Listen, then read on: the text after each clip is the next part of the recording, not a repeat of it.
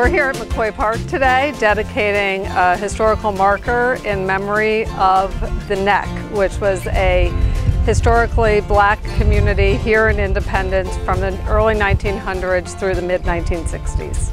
I think it's very important that we acknowledge some of the mistakes that have happened at the past. This neighborhood was dismantled during urban renewal and the residents here were relocated. Their homes were taken from them and many of them could not find places to live within Independence or in even the Kansas City area. And it's really an honor to have some folks here who are remain citizens and residents here in Independence who grew up in the Neck and have just incredible memories of that community and the neighborhood that raised them and formed who they are.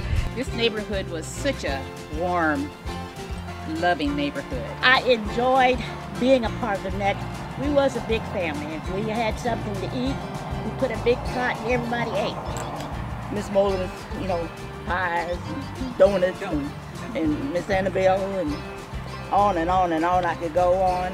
We now have a beautiful park here across from the Truman Library, but it's important to acknowledge the impact that that had on the families who called this area home. And I think it helps us to encourage continued conversations about how we want to behave as a community and what our vision is for equality, diversity, inclusion in our community.